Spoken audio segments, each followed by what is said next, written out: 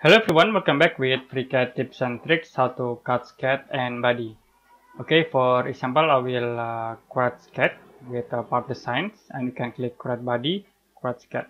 The next I will choose top plane and you can click OK.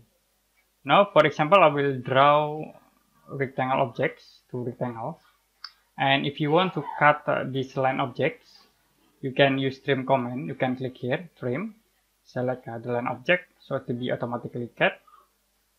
You can cut again at this point. Okay, how about we cut for body? So in here I will close and we extrude into 3D models with pad tools. If you want to cut half of this body, you need to create body cut. So we create new body again. You can click here, create body, create sketch. The next, in here I will select at this face and create sketch and make an independent copy. Click OK. In here I will create a rectangle in here. This is for cut body. Okay, half.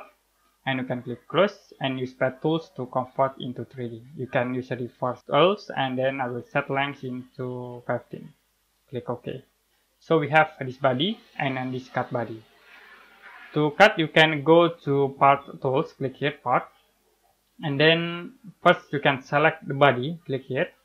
And the second you can select part cut body, you can click here. The next you can use these tools, cut to shape, click, and it will automatically cut the first body.